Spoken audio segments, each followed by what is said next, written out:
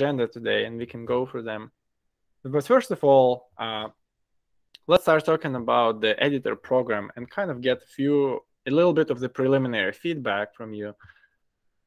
If you are not a part of the editor program, how do you feel about the progress so far? Do you like what's going on ResearchHub? Do you find it interesting to dig through the content, or didn't change for you personally?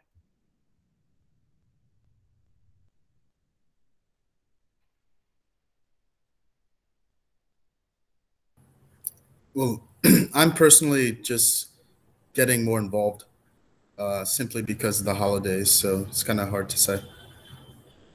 Do you get, would you say, do you have enough people in your hub to consistently get conversations going, or not at the moment?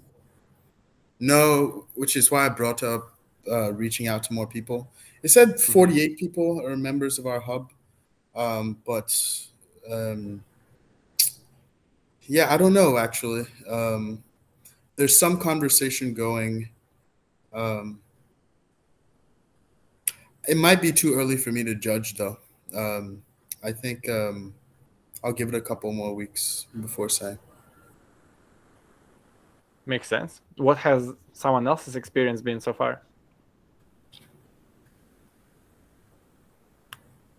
Yeah, so I could speak for the neuroscience hub. I think we're still in pretty early stages. I think there's a little bit more activity ramping up, like on the editor side, to help facilitate some things, and I think maybe help support using a little bit of research coin here and there, some ideas, and make comments on some hypotheses that people throw out there. So I think there's a little bit more activity, and I think we're in the early stages, and I think the more users that compound in there, then the more kind of exponential all the discussions are, because people start, networking with each other and threads start forming and things. So I think, yeah, as long as we keep having a constant influx of people, over the weeks, then I think, we should pick up on some of the engagement.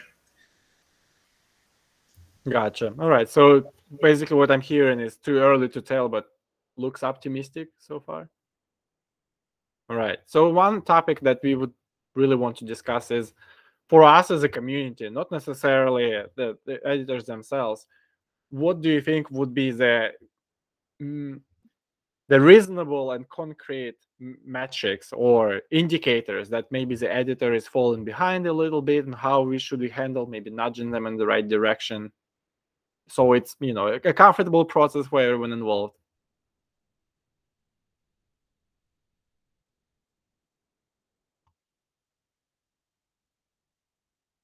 Yeah, that's really hard, right? Because if you set really specific metrics, then people might just do that, but not, create truly valuable conversation. Maybe something where people can collectively vote on the performance of the editor. Just might lead to like collective heuristics might be like the best way of judging. I don't know. But I think if you set really specific metrics, people might end up trying to game the system, essentially.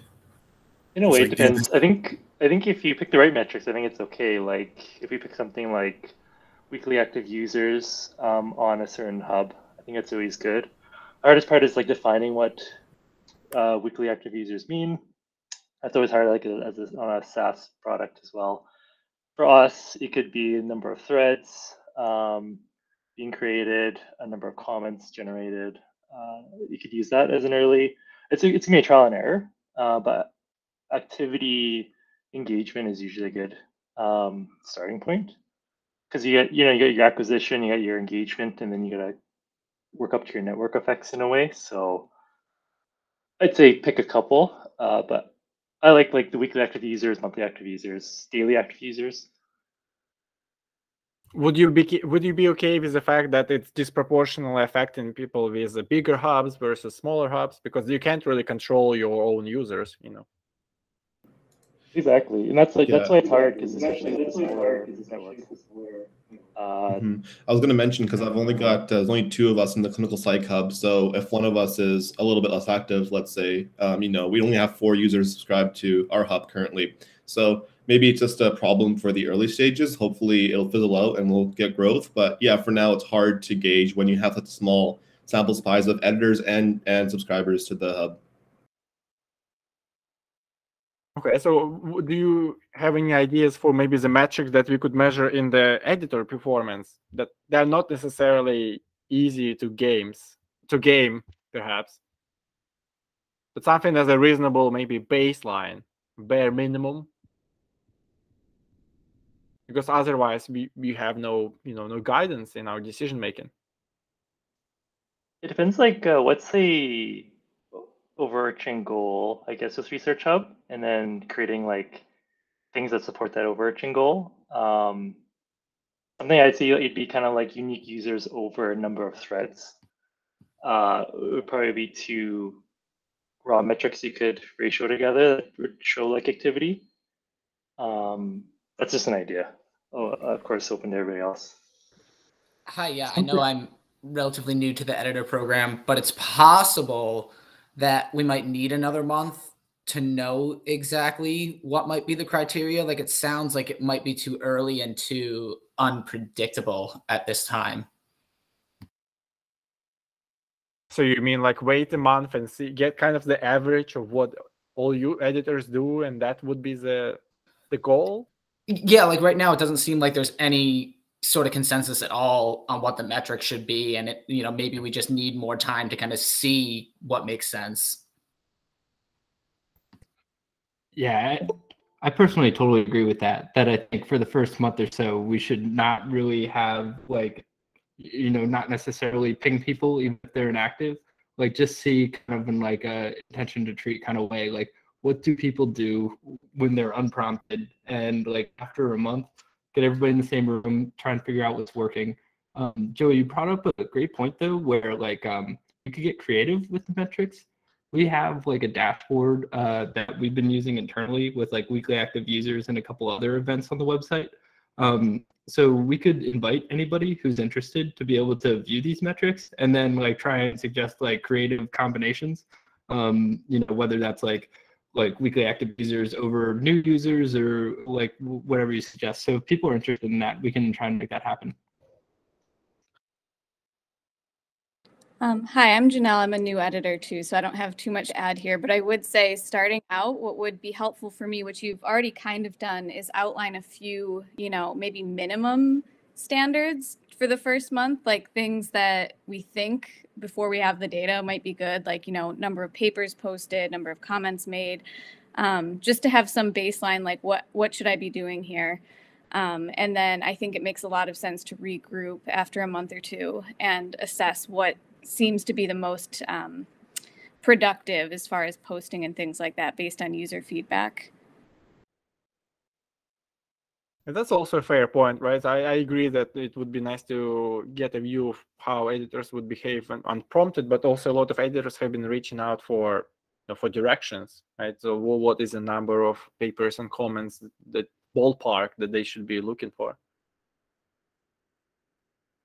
I think that ballpark will, I think, flush itself out once we have everyone kind of be as active as possible. We'll get kind of a normal distribution of people who are uploading documents. So maybe you'll have some people who upload 5 papers and some people upload 50 papers, and we just see where the normal mean of that is, and kind of maybe adjust up or down according to that. But I think everyone said, maybe we free for all for the month, but we keep a set of metrics in our site, which would be daily active users, weekly active users, number of comments, number of papers uploaded, number of hypotheses generated in your hub, some things like that, and then we just see where the normal distribution lies across all of those.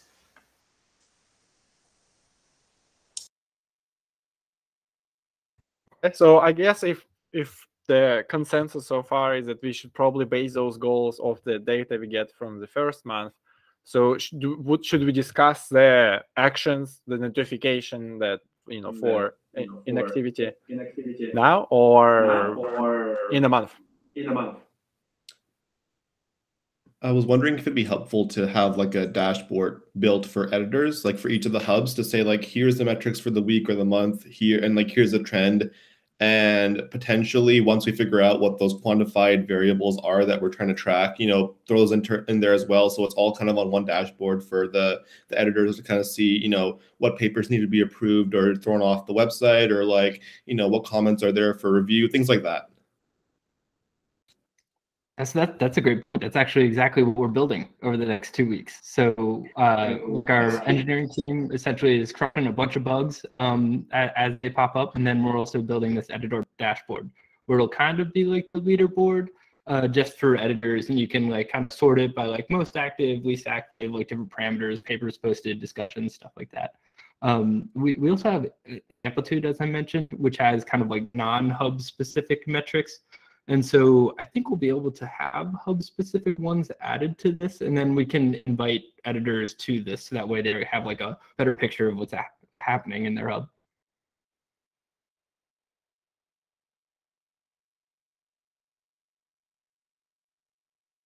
All right, that sounds good to me.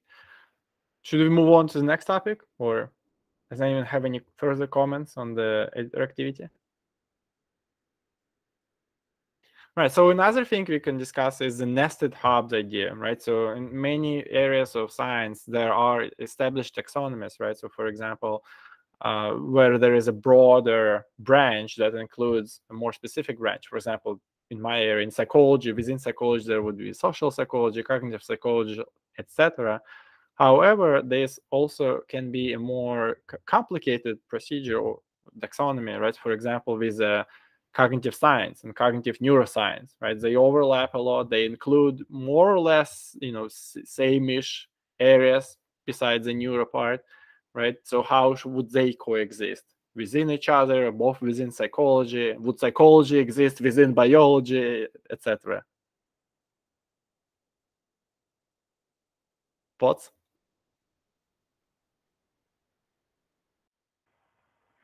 Yeah, I think there should be a nested structure inside the hub that should basically define different parameters. Like for example, in my case, where I have the sensing and biosensing hub. For example, one discrimination could be done based on the application of sensors. For example, another one could be, for example, based on the field. Or another one could be like a technical differentiation between different type of sensors. So this should be not only like vertical, but also like horizontal.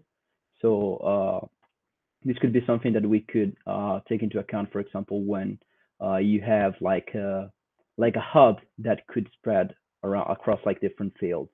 Like in my case, for example, you could have, like, for example, sensors that are applied in automotive, that are applied in environmental type of stuff, in medicine and so on. So how do you really like nest it in only in like one hub? It should be spread across different hubs. And actually other people from different hubs should be able to see the stuff in this hub and should be able to contribute, because maybe they could have they could give contribution from a different field, but that can be applied into another one. That's how I think you create like lively discussion, and really you create a value of what we're doing, like connecting people even not from different fields. So with the horizontal hubs, would it be solved by just putting more than one hub on the paper you're uploading? Yeah, that could be. Yeah, that could be one. That could be one type of like thing that can be done, or having like I'm thinking like the first idea that I got was like just duplicating the hub in like different like fields, but that could probably create some like misunderstanding. Like if you see the same name of the hub in different I call it hubs because there's like major like categories. If you see like the same name of the hub in different categories, that could arise some like misunderstanding. So that should be thoughtfully engineered in a way that is comprehensive, but it's not confusing. Ricardo, one way we thought about this in the past is like having nested hubs, but also allowing users to tag papers. So like if it's a sensor, you know, that could be like quantum sensing or biosensing. So those are two very different hubs, but you could have like a sensor tag on it. So that way, like if you wanted to search by that tag, you could see like every paper that has to do with sensing, regardless of the hub it's in. That's great. Okay, Yeah, cool. that's basically what I'm doing now for like the bios. Given that the biosensing hub is new, what I'm doing is basically I'm relocating biosensing papers from different hubs. So I'm just like searching for biosensors on different papers and just like putting that into my hub. On that front, should we have kind of an open free for all of what to type in to like add that tag, or should we have like a set of like tags curated kind of by ResearchHub, so that way there's someone who doesn't put like, I don't know, like biosensor with a capital S and biosensor with a lowercase s, and now we have two different things that people are just adding to, but it's not cohesive. Maybe we should have like a ResearchHub like generated list. Actually, I think the editor itself could suggest that. Could be a great idea for an editor role, like suggesting hashtag for his hub. Okay. I have a comment on the nested classification.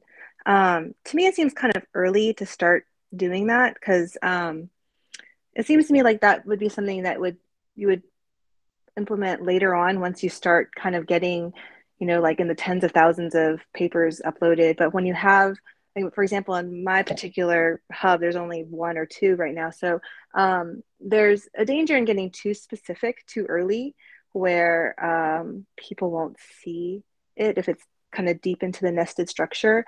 And it seems like it might be overcomplicating something this early on. Definitely like later on, as you get a larger amount of content, you want to organize it that way. But, and maybe some hubs are already getting to that point, but I think that it could actually add unnecessary complication. That's a fair point. Does anyone share this opinion? Yeah. Please continue. Okay. So in addition to what Jennifer was saying, I don't see the practical benefit of having a nested structure in addition to a tagging structure, because I think tagging solves the problem in itself. So if I want to see social psychology, for example, I can just click on the tag for psychology and social psychology, or just for social psychology for that matter. I don't see the benefit of having a nested structure at all in this. We don't have appropriate context here, but the benefit of a nested structure is we have the potential to eventually like allow people to have weighted votes based on their expertise. So like if you're a clinical psychologist, you know, with a PhD, your opinion could be worth more than like an undergrad psychology. And then we could do that in a way where like maybe cognitive psychology, your weight vote is the most, but then also in psychology, you have like a higher weight compared to a like lay person. There's basically weighted voting is the feature in the future that would help with. But yeah, I kind of totally agree. And with Jennifer's comment too, that's sort of where our team, our head is at, is that like maybe nested hubs are too complex of a feature for the current moment, but will absolutely become necessary, you know, at some point in the future. Patrick, I wonder if you could combine the ideas a little bit and say that there are higher order level tags. Like biology is a category level tag. You've got topic level tags. As you get into research papers, you know, there may be something on like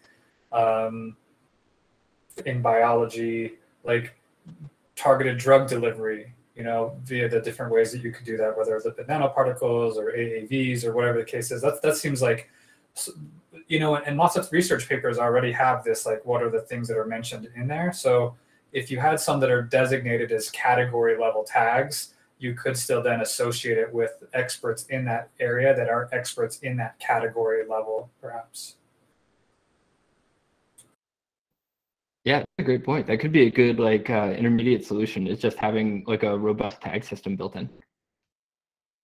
I'm wondering, could we also display the data instead of it being hierarchical and sort of nested? We could keep that, but also have like a word cloud kind of thing. Like, I don't know if anyone's used Roam Research, but you kind of enter your user generated like notes, and then it kind of creates these like bubbles of like, here's psychology, here's clinical psychology, and how big those visualized bubbles would be how many papers are on that hub. But it's a good visualization of like zooming into the general field of psychology and then social psych or clinical psych, and then kind of visualizing it that way. Like, would that make sense?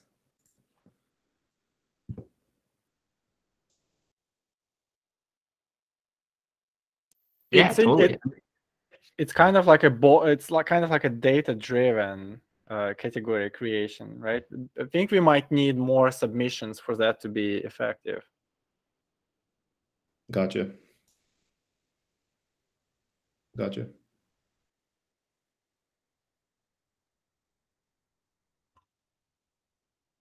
All right. So Also, the nested. Go ahead. Yeah, sorry. Going back to Jennifer comment, I also think that like for hubs where you don't have many papers, the nested structure now could be a little bit like too much, overly complicated. But like for example, this tagging procedure that doesn't have to like involve the nested structure. Like you can start doing it like since the very first paper. Like for example, one of the things that you could have that you could do when you upload a paper is just putting down like 5 hashtags that maybe could be useful in the future. At least you don't have to do it all at once when we decide to implement something new. It's something that maybe you can do like start doing when you upload a new paper.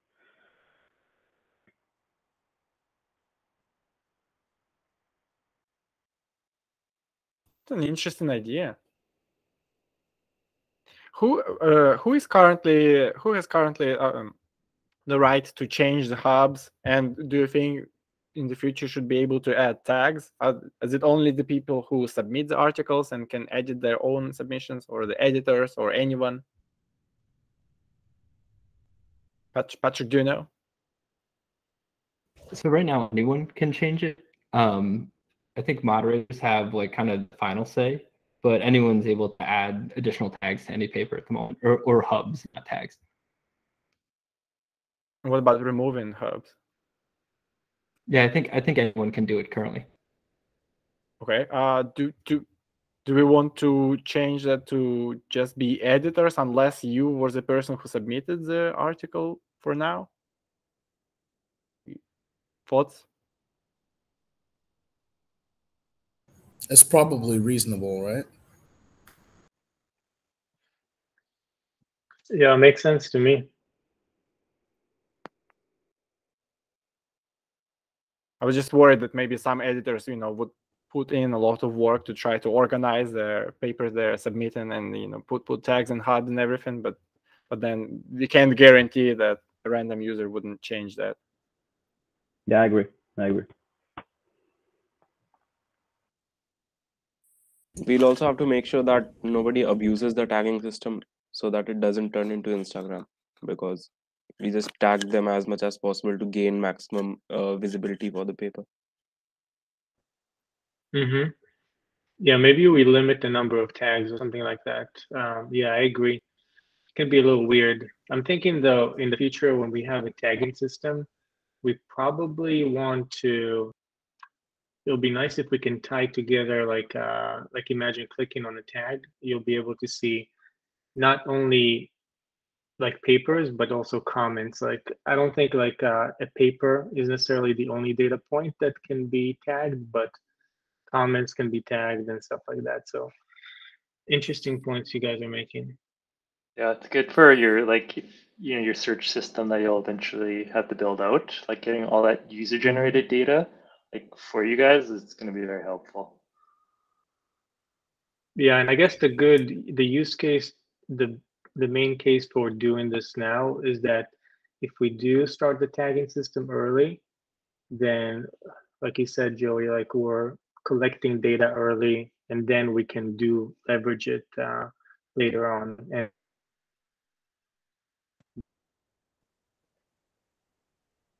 just so everybody knows too, if you haven't been to a prior community call, Kobe is one of the engineers on the ResearchHub team. So he's responsible for doing a lot of the product work when it comes to like what we actually build up feature-wise.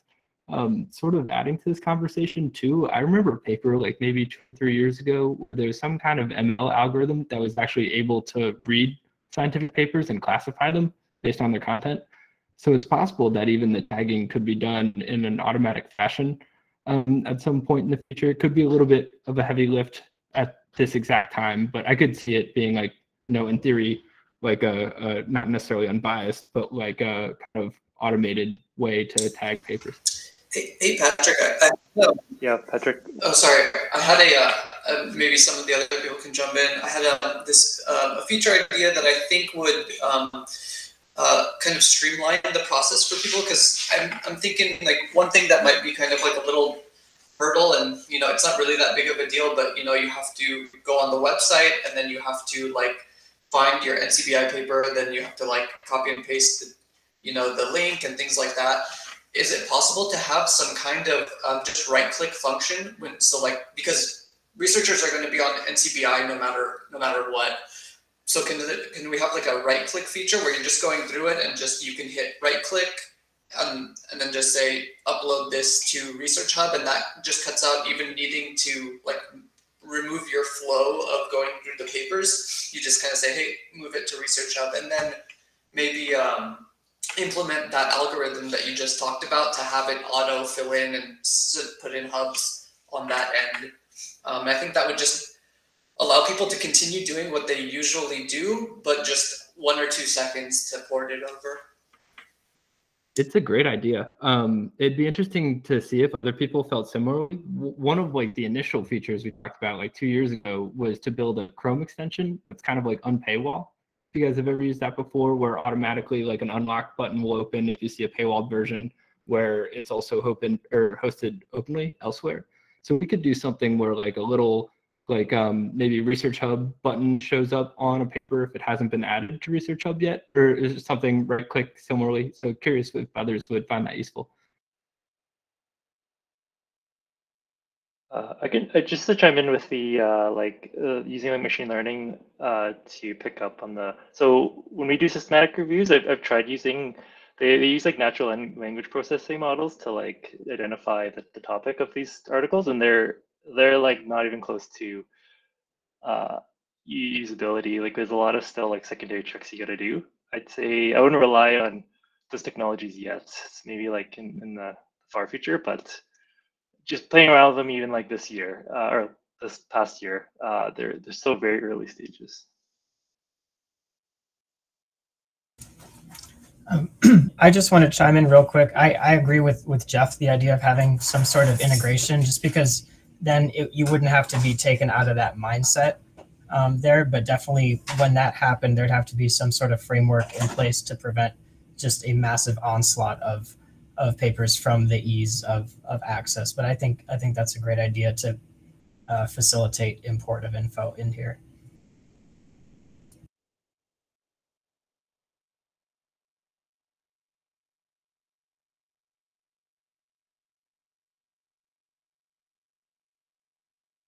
All right. Should we move on to the next item on the agenda? Okay. So, like your opinions on the matter, pros and cons of removing the DOI as a requirement to submit paper. A little bit of context. That was one of the measures we took a long time ago when there was a spammer activity on the rise, and that was a quick fix so that they at least upload scientific articles if they want to upload something en masse, and not their vacuum cleaner instruction as they often did. However, it is creating a bit of a hassle right now, right, for some submission types. So thoughts? Can you talk a little bit about what the problem is with having the DOI there, just for those of us who are unfamiliar with the issue? Well, so in my case, especially when it comes to law, there are a lot of papers that simply don't have DOI numbers. So it really cuts out a lot of what's possible. And I don't know if that's true for other hubs, but in my case, it definitely limits. And it could be something where, perhaps, is hub specific.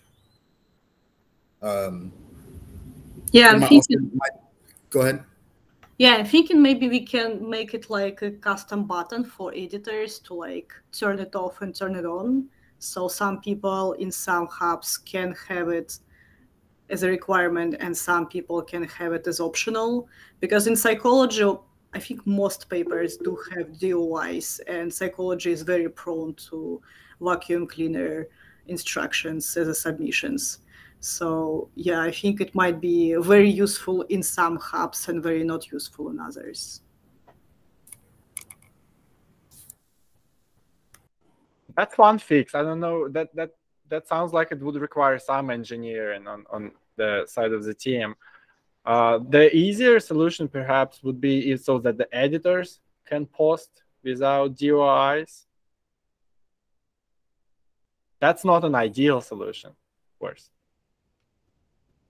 So what we've done already is remove the DOI requirement. So right now, anyone can post anything, even without a DOI. I actually think it may be that you have to put in like any like character in the DOI like field, but that it doesn't have to have a real DOI in order to be posted. I think we're removing this in the next day or two, just to make it easier for people.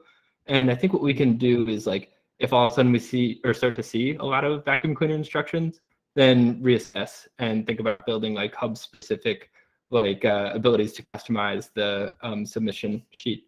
Kobe, were you here for the hub specific part? I think that's pretty cool.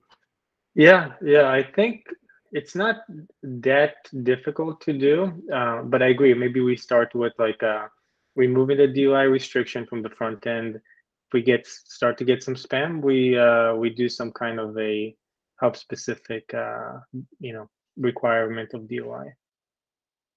Well, the hub specific requirement may not deal with spam, so we might want to think about how to deal with spam, differently. Not have it be related to DOIs.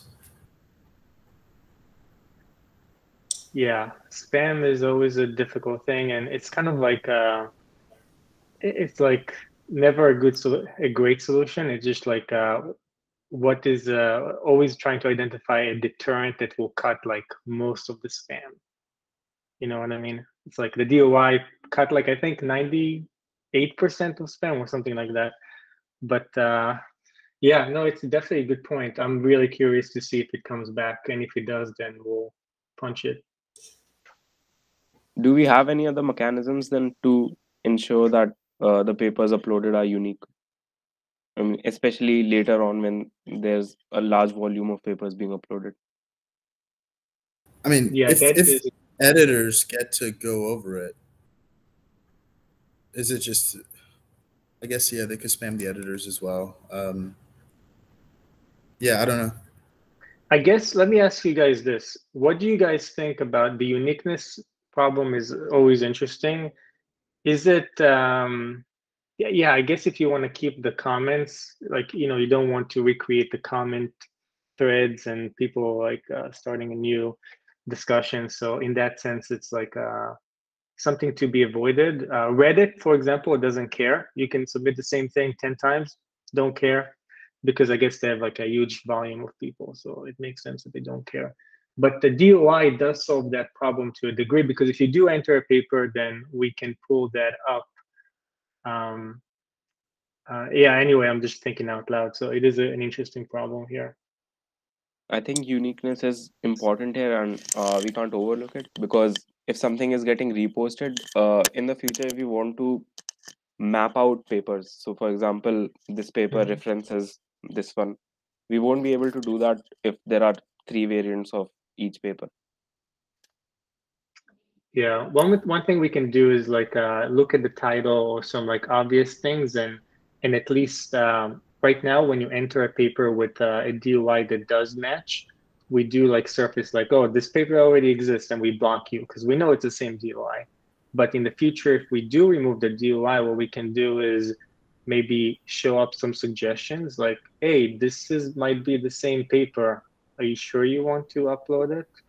And kind of like as letting the user make the final decision. Also, I'm not sure if this is relevant here, but if a paper does not have a DOI, what's wrong with posting it as a post, a common post?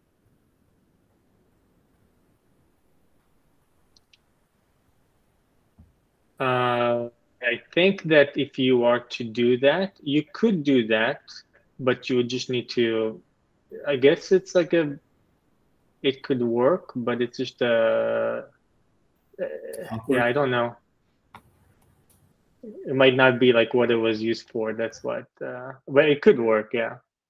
I think the challenge would be you have to like copy and paste all the content rather than just uploading a PDF document. So like you could do that in theory, just it would be kind of a pain to do it. Especially with citations, maintaining the format. It's weird. The DOI thing, yeah, you guys, you're taking out the requirement, but is it still like keeping track of the DOI like in the background? Like you still have that data point at least? That sounds like. Okay, that's good. Cool.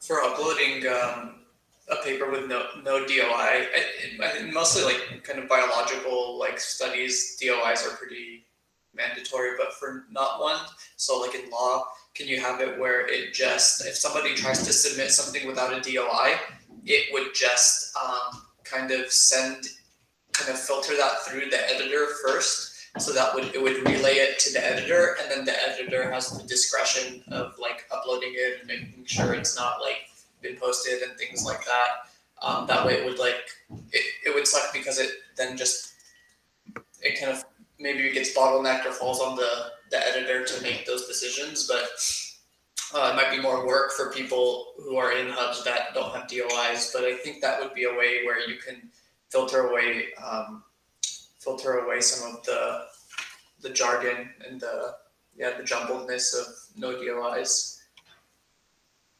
Yeah, kind of. I like this idea. Maybe kind of like a casual flag on all papers that are submitted without DOI, unless manually approved by editors.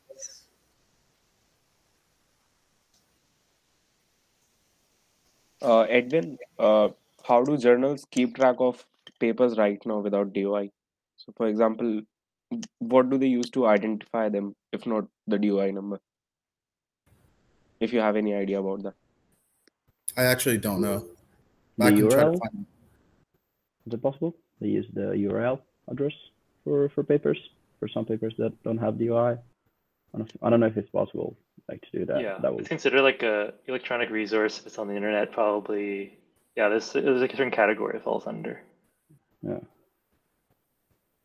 Yeah, I like the idea actually of some of the papers that don't have DOI going through the editor, because that I think is gonna be like a marginal part, related to with comparison to all the other papers. So as you said, in some house maybe that could be a little bit more work, but that will definitely limit the quantity of like spam that we get. I agree. Yeah, and the barrier of entry for someone, it disincentivizes anyone to spam, because if they have like a multiple day waiting time and someone's filtering through their thing, they're just disincentivized to throw 100 articles, your way that are just spam. So I think it might solve the problem. Do you think it might be possible to have a bot that filters out for the editor like common spam items that maybe you could write? I don't know how easy that would be to write though. And maybe if you compensated editors or people who have uploaded or are some way like accredited in some way by the platform, then they would be happy to go through a pile of things that need reviewing, I mean, not like maybe a lot, but it's just a way to incentivize it potentially. Yes, that's a great idea. We're using Sift right now, which is like a kind of machine learning product that tries to remove like very obvious spam. So we used to get all these comments that were like, yeah, hammer, exclamation point, and they're still coming, but the machine learning filter does a good job at removing like those very obvious spam cases. Sometimes like there are things that are in between. So like you can have maybe instructions on like pharmaceutical product, right? Where it's like a PDF that's uploaded, where it's really not an article, it's not really a scientific thing, but like it's close enough where the machine learning filter gets kind of confused. And so I think getting that like we've got 80% of the spam wrapped up with the machine learning filter, but the remaining 20 is like a pretty difficult task to engineer. And I think really relying on humans is going to be the best way to go about it until we can kind of pay for like a team to be managing that. You could also look at like use like data to help filter, like because it's gonna be a lot of work for the moderator for sure. Like the ratio of non-DOI posts to DOI posts, and then if the ratio gets really messed up, like it flags that person, and then those posts go to like a moderator for approval or something. Just so there's some sort of machine to help out the moderator. I don't know. That's just an idea. Yeah, I think these are all good ideas. I think what we can probably do to start off is remove the DOI filter.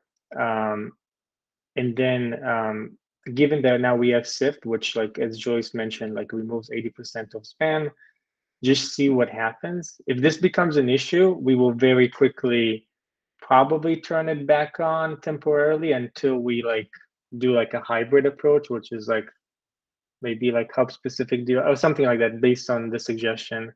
But like just FYI, we'll probably just turn it off and see what happens. Maybe nothing happens for the foreseeable future. That's good. All right. We still have a few more topics to go through, so let's move on before we run out of time. So next up, we want to discuss how do you think we should operate the DAO, and how should the DAO votes be handled? Jeffrey has been pretty active in proposing how we can handle the voting and how the olympusDAO can be used to solve our potential liquidity problems. I don't know if Jeffrey, if you want to say a few words. If not, that's okay. Yeah, I can say some stuff really quick. So there's a doodle poll, and actually I'll put it into the chat right now. We're trying to lock in a time to discuss some of the liquidity solutions that we have. So I'll put that in the poll or in the chat right now. But so right now I'm drafting up a framework which will have just kind of a standard kind of format for how you would submit a proposal. Probably go through Snapshot. So there's some things that we could discuss about. So, and maybe if Kobe or Joey, so the way Snapshot works is whatever amount of research coin you have in your MetaMask wallet, it takes a snapshot at that block, and then your voting power is based off of how much RSC you have in there. But for people who leave their RSC on the website, is there a way to kind of create like a hybrid, just kind of add what's on the website and in the MetaMask wallet? And then if not, we have to think about a way to allow people who have small amounts of RSC to continue to vote, because it's expensive with the ETH fees to move off to your MetaMask wallet. Yeah, so actually we spoke about this morning in our engineering sync, and there is a way to tie like a MetaMask wallet to someone's user account on ResearchHub. So yeah, basically we'd be able to just say, hey, this wallet is assigned this account's tokens, and then they'd be able to vote with what's both like on-chain and in a ResearchHub user account. So we're working on that. Should have it ready within a couple weeks. Okay, awesome. And then there were some definitely some other points I wanted to like throw out to the community, which would be in terms of, so what I see with in the olympusDAO snapshot is they don't have any filter for who can propose something, and so you have all this spam coming through on snapshot of just some kind of dumb proposals. Do we want to make it such that anybody can propose something and it goes to a vote? Or do we want to make it such that maybe editors or like some kind of core team put out proposals, but everyone is allowed to vote on them?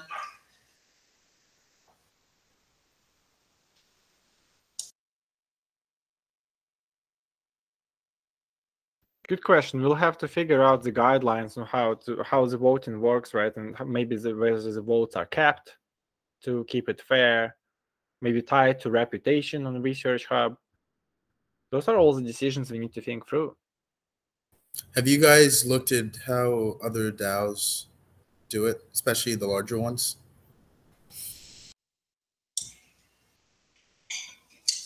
Yeah, so some of the larger ones, it's mixed or match. So like I said, Olympus is a fairly big DAO. They go about it where anybody can upload.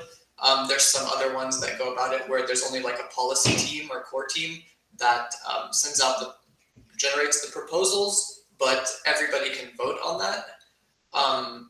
So it would be up to our discretion, how we wanted to do it.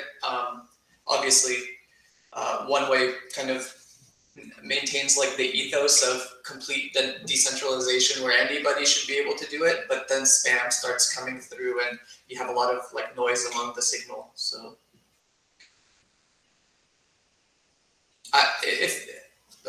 personally, I would think that it kind of more of a kind of editor or core team comes up with some of the proposals. But we still, hear out the community in case we want to make some adjustments to those proposals according to the kind of the voice of the community, and then everyone is allowed to vote. Well, for now, we're probably not going to get that many proposals from the community, so it might make sense to have them just submitted to the editors, and then sort of modify based on traffic as we go forward. Okay, cool.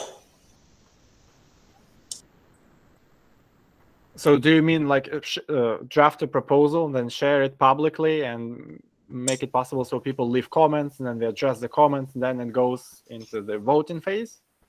Yes, yeah, that's generally how it goes. Is it goes to a kind of like an internal vote in some of the other DAOs, and if kind of the core team says, hey, this looks pretty good, let's throw it out for kind of public voting across the board.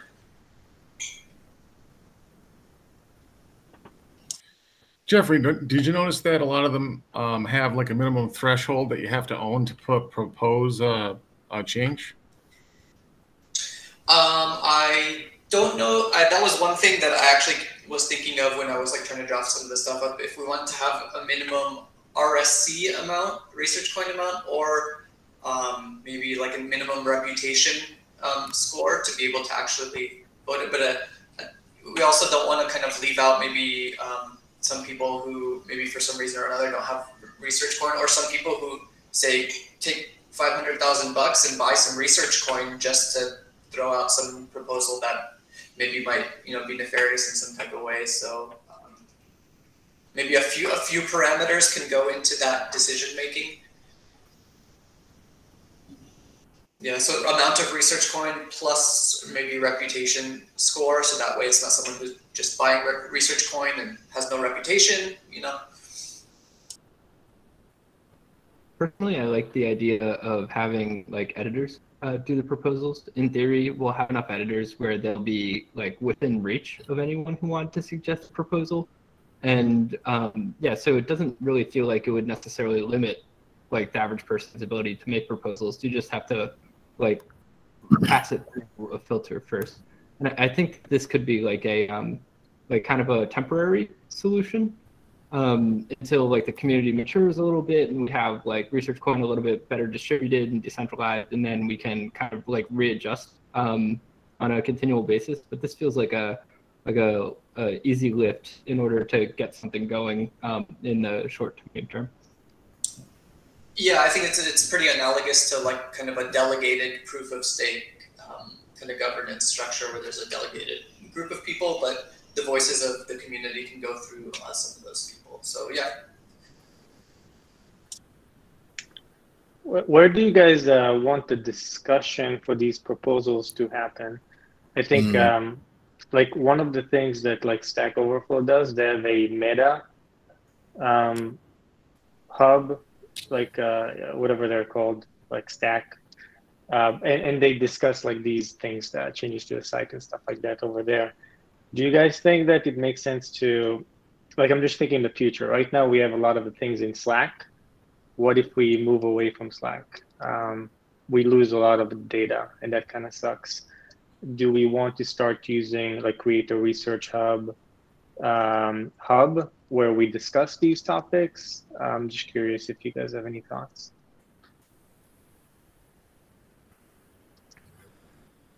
You mean build the messenger in the house kind of thing?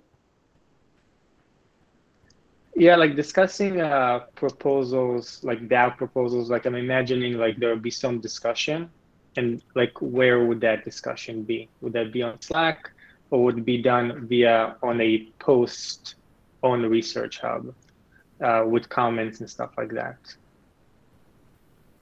That makes sense. Yeah. I've seen it on like some people use something called Commonwealth. Some people have used some things. Some people have used Notion. But I think something on the website would be. I mean, it's kind of a centralized location for everybody to come together. That's kind of the overlap of everybody, regardless if they're using Slack or not. They're going to be using ResearchHub. So yeah, I'm open to that. I think that would be great. ELN with a few modifications probably can be a good place for that.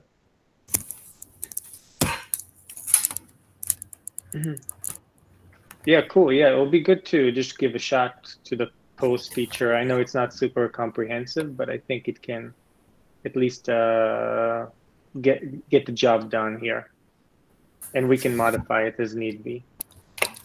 We can also pair it with Slack, right? So we can announce it in Slack and leave a link in Slack. Mm-hmm. Exactly. Okay. From what I know, most big DAOs like Uniswap and the likes have this governance tab on the main website that leads you to a governance page. So I don't know. So there's a Uniswap. You go to the main Uniswap page. There's a governance tab that leads you to a voting page. Even if it's a third-party application, there's still a tab that leads you there. So I don't know. We could also try it out. Maybe there'll be a governance tab on the main ResearchHub page that leads you to another page that anyone can vote on a particular idea, and something like kind of that. Yeah, totally. Maybe we can even do like a banner, temporary banner, if it's very important vote for all ResearchHub. Yeah, makes sense. Yeah.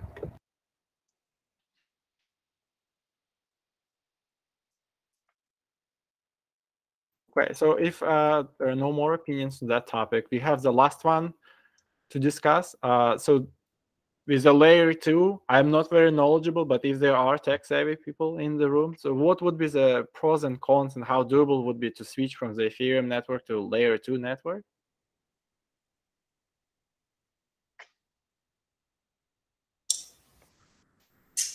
So my experience with L2 would be probably something like Arbitrum, and there are bridges, so you could bridge your assets from ETH to Arbitrum and vice versa on like Synapse protocol and things like that. We can have maybe on the website. Maybe on the website you can have a link to that third party thing to say, hey, we'll give you your research coin in Ethereum, but like if you would prefer it in Arbitrum, maybe there's a link that you can send you to that bridge, and you can bridge it to Arbitrum. Yeah, I don't know. That's been my experience. But you still have to pay the fee on Ethereum to move from Ethereum to Arbitrum. So maybe that's something that maybe on ResearchCoin end you can say, hey, I want my ResearchCoin outputted into Arbitrum, and then on our end we could do that bridge and then send it out to them. Is that going to be true for all layer 2s? For example, I know like ZK Sync is coming out. I know Polygon bought one of the ZK rollup startups for a couple $100 million, but I know ZK rollups are supposed to be the layer 2 scaling solution that allows for way more throughput. And from what I understand of their mechanism, it's not clear to me that switching chains is going to have Ethereum fees, but I actually am not confident about that. But figuring that out might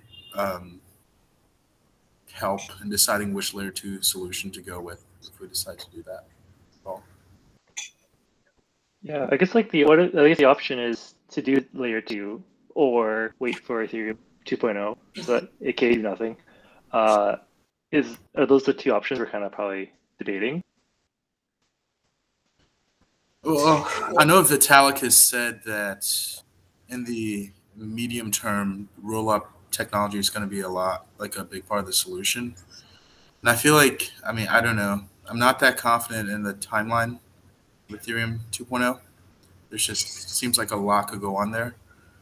But yeah, what if we did a small fraction of RSC that we bridged to like some L2 for now, and then on our end it's sitting in say Arbitrum, for example, and then if people choose the option to use that, then it's fine. We have a pool of that, and it just gets sent out to them. But majority of it could be sitting there waiting in the ETH main chain, waiting for ETH 2.0. The option is available for anybody. I think that's definitely an option. We could totally do something like that, where just a portion of the DAO's research coin is on Arbitrum. There's some layer 2, and then just kind of like have one foot in both on for a little while. Mm-hmm. And then you can easily bridge it back from Arbitrum back to ETH. And Arbitrum fees are insanely cheap, much cheaper than the ETH fees. So that would be definitely an easy bridge backwards. For me, I think we could use the main withdrawal function for the website could be linked to an layer 2 scaling solution, so that if someone wants to withdraw from the main page, then it goes directly through the layer 2 solution, so that the person doesn't necessarily need to use the bridge.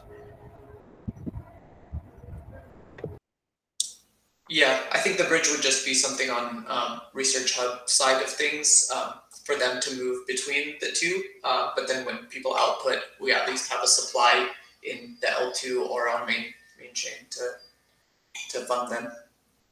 So I guess one question, just to back up a second here, is I would love to hear everyone's thoughts on gas fees. Like, do we think it's gonna be something that drags down ResearchHub's growth if we stay on Ethereum and there are gas fees that kind of prevent people from transferring the coins easily? So yeah, just to talk about the problem first before addressing potential solutions. Yeah, for me, I think yes, gas fees is definitely a problem. Yeah, especially with smaller transfers and all. In order to decentralize as much as possible, definitely you have people buying smaller portions of it. You don't get everyone buying larger portions, and if fees will definitely discourage those who want to maybe get a hold of a small portion of RSC and all that. So fees is definitely a problem. Yeah. For now, I don't think Ethereum 2.0 is our best bet because we don't know exactly when it's coming out. So for me, I think the L2 solution is a temporary solution for us.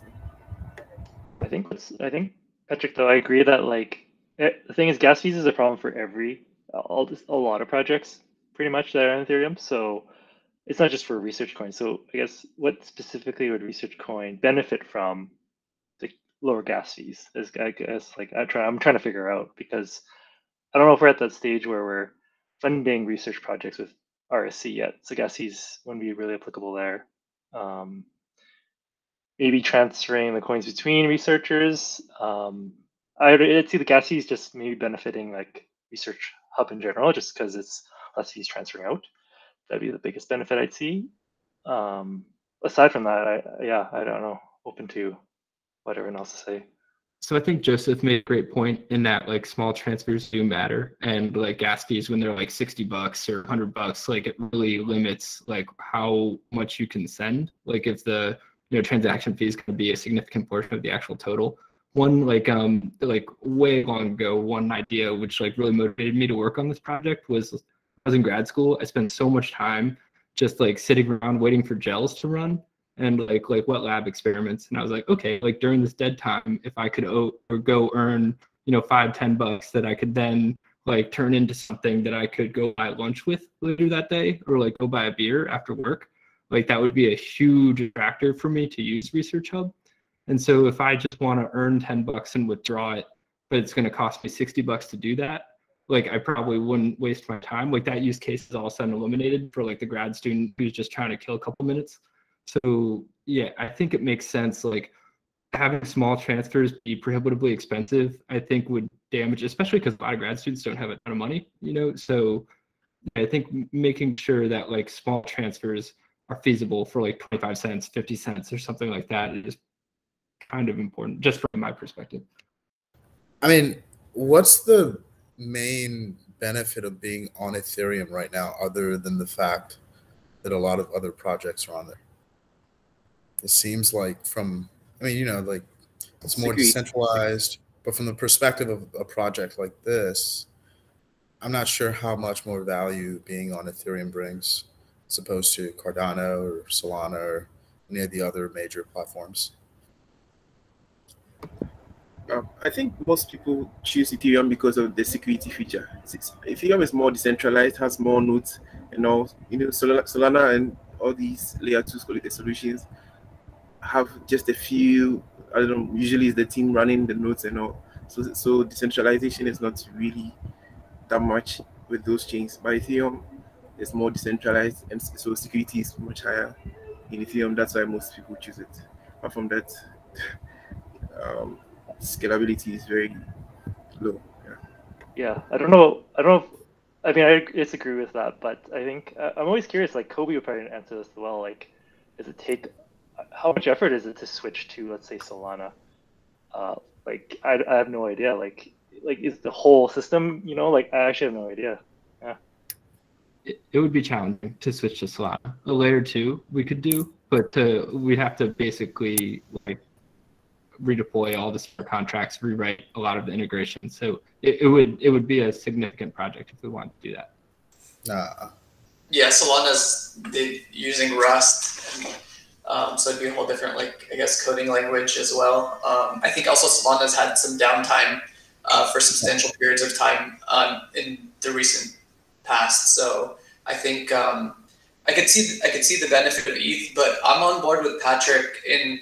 I mean, I think a lot of the user base and editors that are going to come in, especially at the beginning, are probably going to be more like graduate student level type of people. I don't think any like tenured professors are going to start rolling in droves, you know, at the beginning. And so I think like, yeah, having something that would alleviate some of those gas fees would probably be kind of big at the beginning, at least. And yeah.